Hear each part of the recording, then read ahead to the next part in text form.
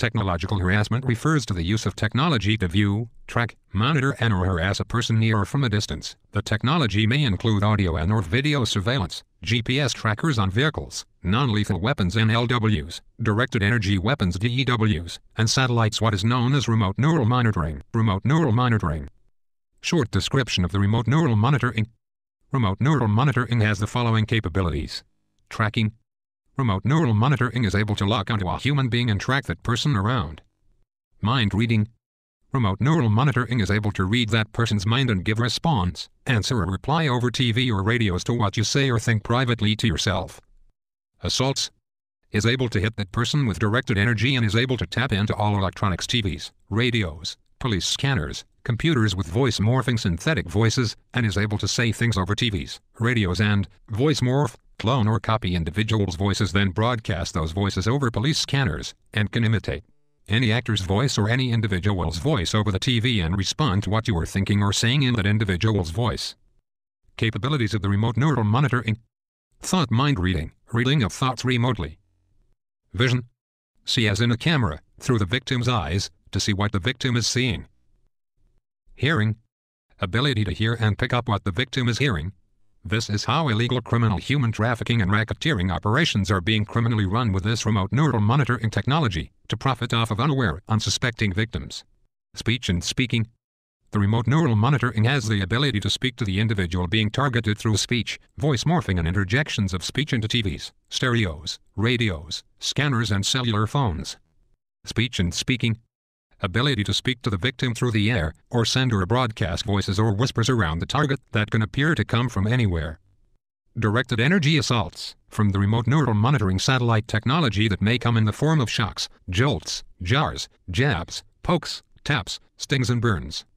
Control of sleep patterns, sleep deprivation done by directed energy assaults from the satellite technology. Computer-to-brain interface control and communication. Complex control of the brain, such as implanting thoughts, retrieving memories and implanting personalities. Signs of being criminally targeted with remote neural monitoring. Having your thoughts read remotely. Feeling as if you are being watched. Having individuals engaged in organized stalking against you, dropping hints or conveying to you by actions that they can see you. Being targeted with organized stalking while you are being targeted with remote neural monitoring satellite technology. Organized stalking usually involves electronic technological harassment of some form that is going on at the same time, either ground or satellite-based. Electronic disturbances within your home, which may include thumping or popping noises on walls, TVs or appliances, light bulbs and TVs flickering. Microwave hearing, also known as voice-to-skull, V2K, which includes being forced to listen to audio harassment or voices, symptoms that mimics and appear to be mental illness, but is not mental illness. Persistent loud ringing in the ears, what is known as silent sound, fake tinnitus. This is common and frequently reported by targets and victims of organized stalking. Hearing tones, or tone bursts in the ears that may last anywhere from 5 to 10 seconds, that may change in volume and pitch. Transmission of specific commands into the subconscious mind. Visual disturbances, visual hallucinations. Injection of words, numbers or information into brain via electromagnetic radiation or radio waves, or by the remote neural monitoring satellite technology. Being touched or tapped or hit by an invisible force, or having parts of your body suddenly moved, causing pain to any nerve of the body or to the body using directed energy from the remote neural monitoring satellite technology. Remote manipulation of human behavior, thoughts or actions. Hearing voices or whispers that appear to come from different rooms of your home or the outside of your home. This is done by the remote neural monitoring. Hearing voices or speech interjected into your TV, police scanner, or car radio that responds to what you are thinking or saying privately to yourself. Strangers or family members engaged in organized stalking against the victim, repeating, relaying or parroting back private things that you thought, did, or said while alone, or in private, using directed conversation. The individuals engaged in the organized stalking are being criminally given pieces and excerpts of the target's and victim's thought process to repeat or parrot back to the victim as constant harassment and psychological warfare. The remote neural monitoring is being used simultaneously with organized stalking to target, harass, and terrorize individuals by using the target and victim's thoughts, evoked thought potentials, brainwaves to direct and coordinate organized stalking criminal harassment activities against the target and victim.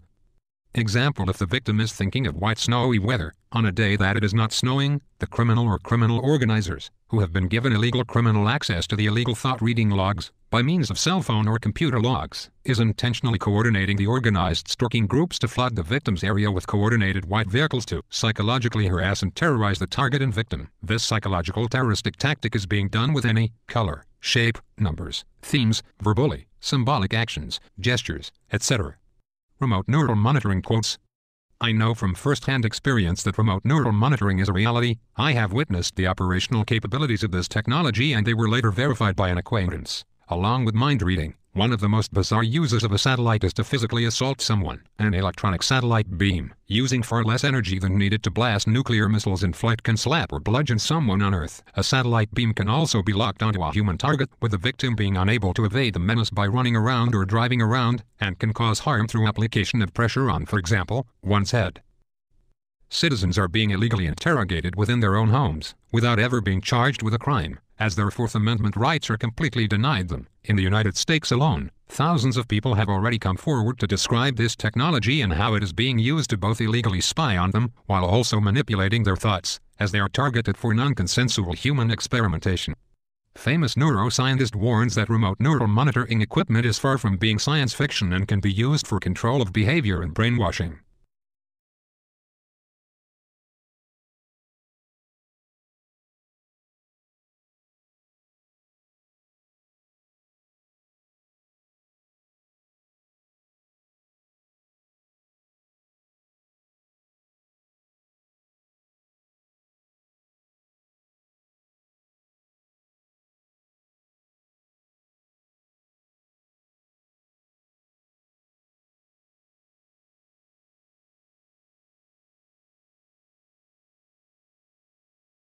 There are several articles of information that has appeared on the internet regarding remote neural monitoring being portrayed as a crime-fighting and detection tool.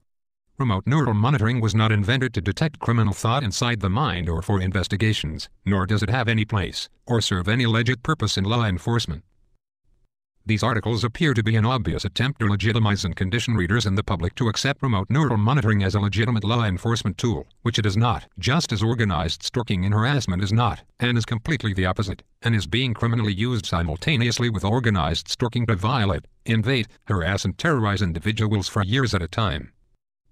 Polygraphs have served the purpose, and are quite accurate of determining if someone is telling the truth regarding criminal activity. Also, if remote neural monitoring was to be used for that purpose, it would require a complicated warrant, despite the unlawful illegal criminal manner that it is being used on individuals without their consent and their permission. It is quite obvious that warrants are not being obtained, and that remote neural monitoring is being used to intentionally harass and terrorize individuals for years at a time, simultaneously with organized stalking and harassment.